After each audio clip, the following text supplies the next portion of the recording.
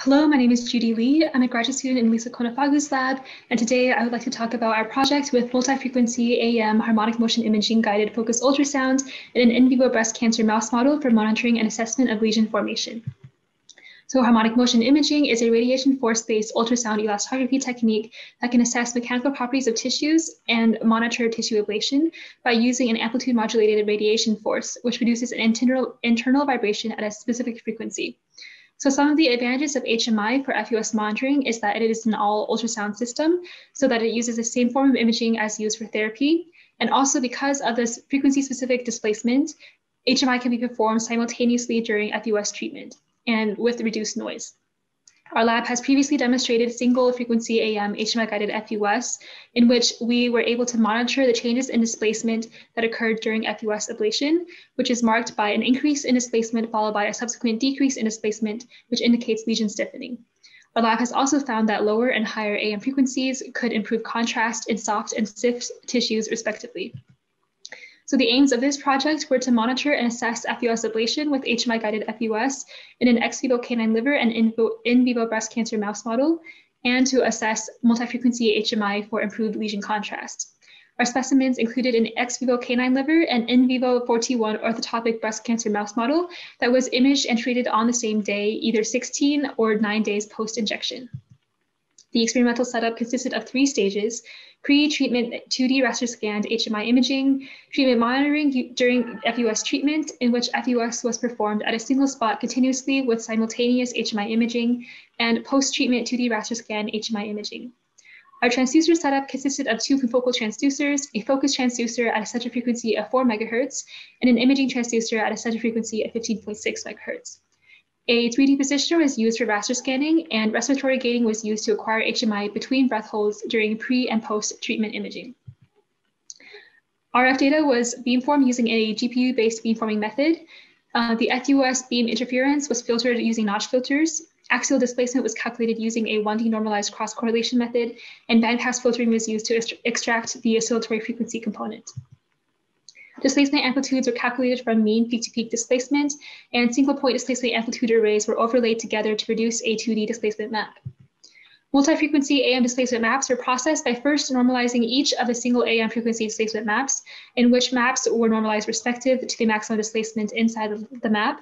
The maps were then averaged together point by point to produce a combined multi-frequency AM displacement map. Contrast was calculated as the ratio between displacement inside the focal region versus in the background. And in this study, we showed that multi-frequency AM improved contrast by 8.2% compared to single frequency AM in the liver FUS treated lesion. So for our ablation monitoring results in ex vivo canine liver, HMI imaging showed an initial increase in displacement followed by a subsequent decrease in displacement during treatment, which is indicative of ablation and lesion formation. Thermocouple measurements in an ex vivo canine liver showed a temperature rise to 50 degrees Celsius using the parameters used in this study. Our results were corroborated by HMI imaging results pre and post-treatment, in which a region of lower displacement was detected post-treatment in the focal area that was not detected pre-treatment. The percent difference in contrast comparing pre and post-treatment was 28.5%. Our results were further validated by gross pathology, in which we detected a lesion of around 2 millimeters in the treated area and an H&E, which showed the presence of ablated cells in the target area. Ablation monitoring results in vivo mice also show an initial increase in HMI displacement, followed by a subsequent decrease in displacement. This result is again validated by HMI imaging pre and post-treatment, where we see a decrease in displacement in the treated area following treatment. H&E validated our results, showing a region of ablated cells in the treated area for all 4 mice. Finally, we have also conducted a negative control in which we monitored FUS treatment without ablation, using lower intensities of FUS compared to the previous slide in which I showed FUS ablation in vivo mice, but using the same parameters as in the ex vivo liver study. Our treatment monitoring methods showed an increase in HMI displacement during treatment without a subsequent decrease in displacement, which is indicative of a lack of lesion formation or incomplete FUS ablation. Again, this result is further validated by comparing HMI imaging pre and post-treatment, in which we see very little difference in displacement between the two, and H&E, which confirmed that cells in the treated area were not in fact ablated. So in conclusion, In this study, we have shown simultaneous FUS treatment monitoring in canine liver ex vivo and in murine mammary tumor in vivo with HMI-guided FUS, as well as pre and post treatment assessment with HMI. HMI was capable of differentiating between complete and incomplete FUS ablation in tumors in a breast cancer mouse model in vivo. Interestingly, we found a lack of ablation in mice in vivo using the same FUS parameters used to ablate ex vivo canine liver.